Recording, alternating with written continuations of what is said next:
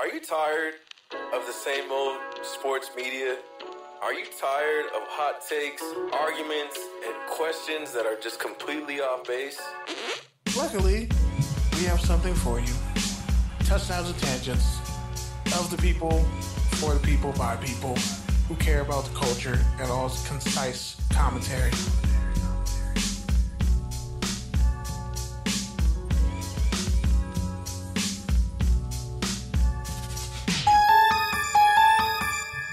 What's good, y'all? Oh, shit.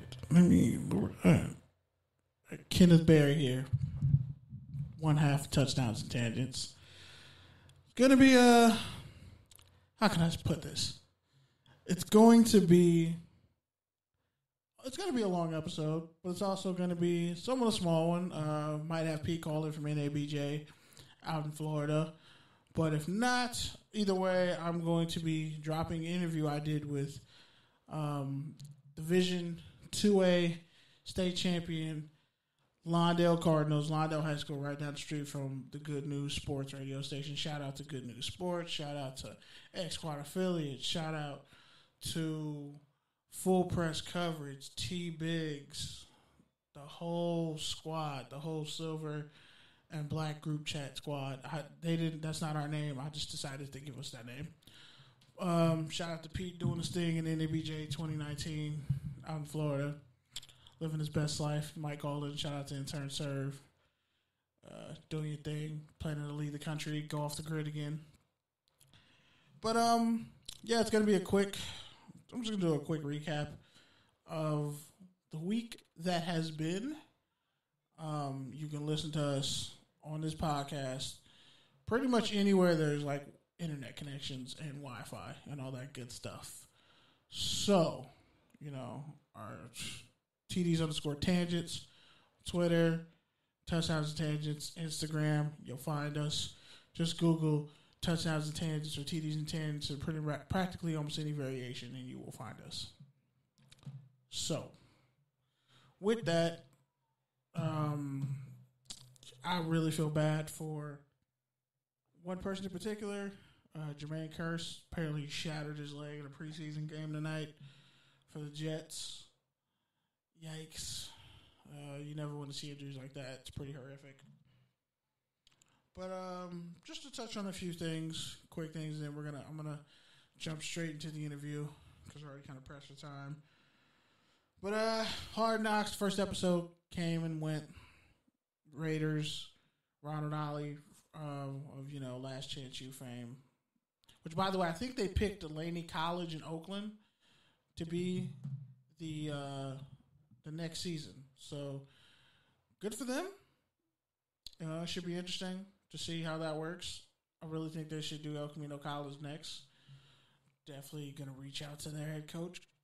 It would be really dope for them to just do California JUCOs because there's a lot there that can be addressed, and also have a TV idea as a spinoff of Last Chance U, but I'm not going to say it out loud. I'm gonna just work on that myself, figure it out. But hey, whatever. Duke Johnson finally got traded from the Cleveland Browns to the Houston Texans after the Texans cut Deontay Foreman. Robert Nkemdiche got picked up by the Miami Dolphins after being cut by the Cardinals, and he's on their PUP list. Terrell Owens, Hall of Famer, he didn't get in until his third year on the ballot. Is still has some resentment and some ill feelings towards the Hall of Fame for what they did to him and how they did him. So he again didn't visit Canton, even though the whole class that went in, they showed up for Canton this weekend. Rest in peace to Raider great, and actually one of my grandfather's favorite players. Shout out to my mom for telling me that. Cliff Branch, one of the original deep threats, big play receiver for the Oakland Raiders, wore number 21. Honestly, I wish they would bring that back, but only for elite players. If Deshaun Jackson wore 21, that would be dope. Players like him. But died, I think it was 71, the day after the Hall of Fame ceremonies and all that. Raider great. Hard Knocks had some, they had an ode to the family, the Raiders once a Raider, always a Raider kind of family reunions that they did. It was really nice. And like no other team in the league does that. It was a beautiful thing, even though the Raiders are moving to Vegas. Still, it's good that they continue that, honors their Oakland roots. It's beautiful. I think Marshawn Lynch showed up at the Raiders joint practice with the Rams and the Raiders, even though he's a free agent. I'm gonna touch on him cussing at some kids at this camp, and then the moms getting mad and pretty much wanting their money back and leaving next week. I want to wait to hear back from Pete on that. And Surf. It'll be interesting. It'll be an interesting conversation. A couple other things I'm going to red shirt for next week. But, Dabo Swinney said he won't send Kelly Bryant a national championship ring because you have to be on the team to get the ring. And honestly, Dabo Swinney's proved he's kind of a piece of shit person. Excuse my language. He's kind of proven to be a scumbag in the past with some of his comments about the lack of autonomy he wants college athletes to have and the fact that he did Kelly Bryant really dirty waiting up until his fourth game before he almost ran out of eligibility as a senior to say, we're going to go with Trevor Lawrence. And the fact that he was 16-2 as a starter for Clemson, I think it's really foul. Like, you should have, like, he didn't have to come out and say that, but I think he should have said the ring. What do you know? We got a caller. Hello, caller. State your name and where you're from, please. This is Pete D. Camarillo. Oh, boy. A.K.A. the Mexican Jim Rome. The Mexican. A.K.A. the co-host of Touchdowns and Tangents. Oh, boy. A.K.A. You lit right now. Your girlfriend's favorite PR person.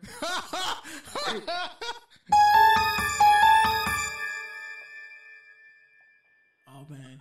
But what's good, man? I'm calling live from Miami. It's actually not stupid humid right now. It actually feels pretty nice out here. For once.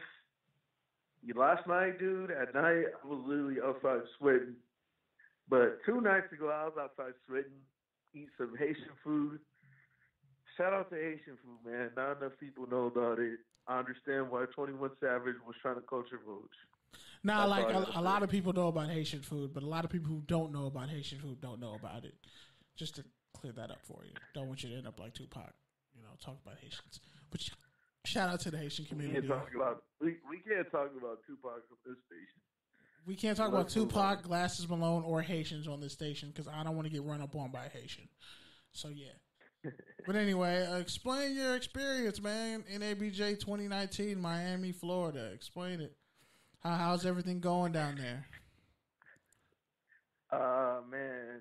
So pretty much it's the biggest NABJ ever, 3,000 people. There's like 7 alert field hotels. It's like the 34th anniversary of like the last time they had it in Miami, and like the 40th anniversary of NABJ, and like some other anniversary. Well, yeah, man, you know what it is. The usual shit. So it's like the Freaknik of journalism events? What? It's like the Freaknik of journalism events?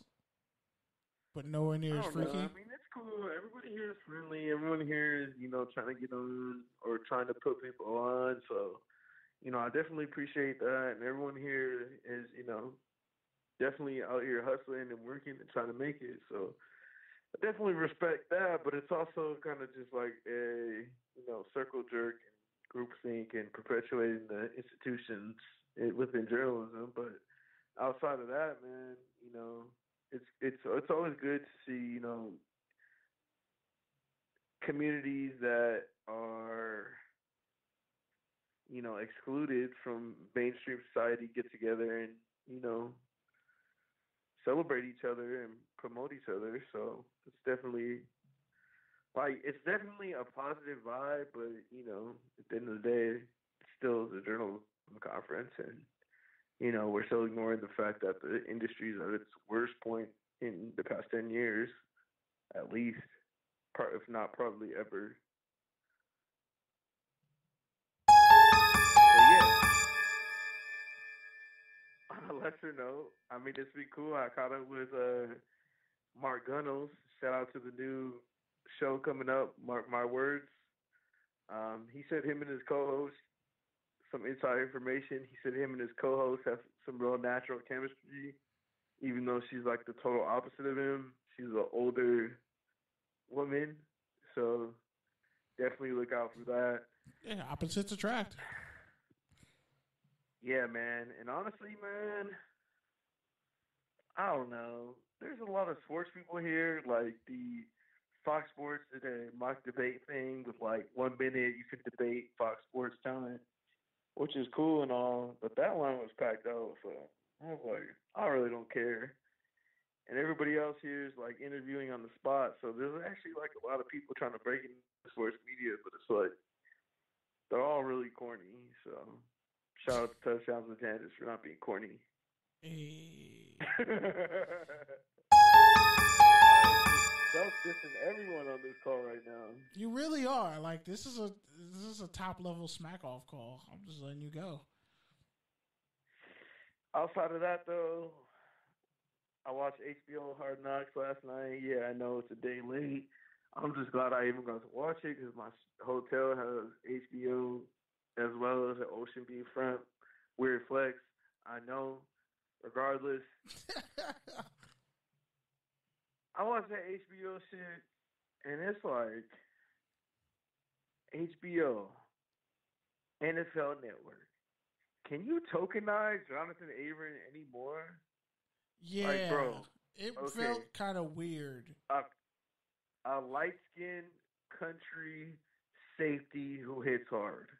How many times have we seen this narrative? And but the Old Town Road playing while they were actually, on horses and holding hands was kind of funny. No, it was like, don't get me wrong. He seems like a good personality. Like, there's definitely something there, but you don't have to push it on us. Like, he is the second first-round pick on the team. He was the second biggest reach in the first round. And, like... But he's what they needed. He plays it, and he's, like, the second or third best player at his position. So, I mean, I get it, but at the same time, it's like, just pump the brakes. Like, relax.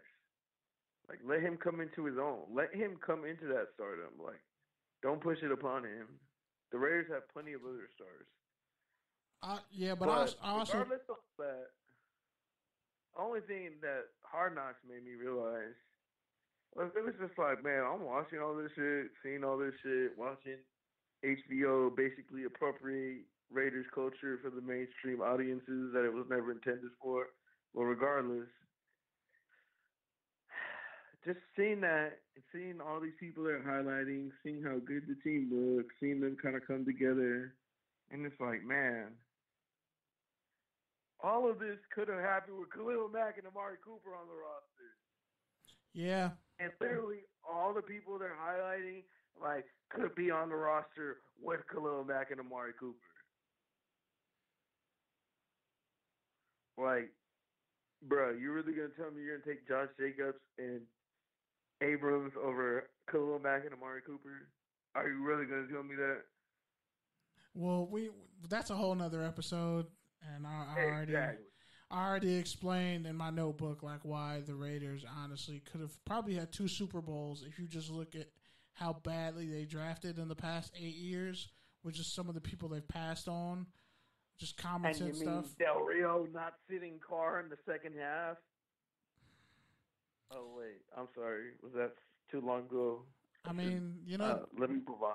The Raiders passed on David Johnson. That's all I'm going to say. They passed on David Johnson, Tyrann Mathieu. I'm trying to let things go, so let me just let that go. Yeah, we're trying to be bigger, better people. But yeah, outside of that, man, I mean, it's been a good week. It's always good to get out here and connect with some cool people. I met some cool people from Philly. Shout out to Philly, man. For some reason, Philly always comes up in this podcast, and I think it's meant to be. Like, yeah, it really is. I feel like Philly's like the only East Coast city like I really fuck with. Maybe Miami, like Chicago, somewhere in that order, but I think Philly's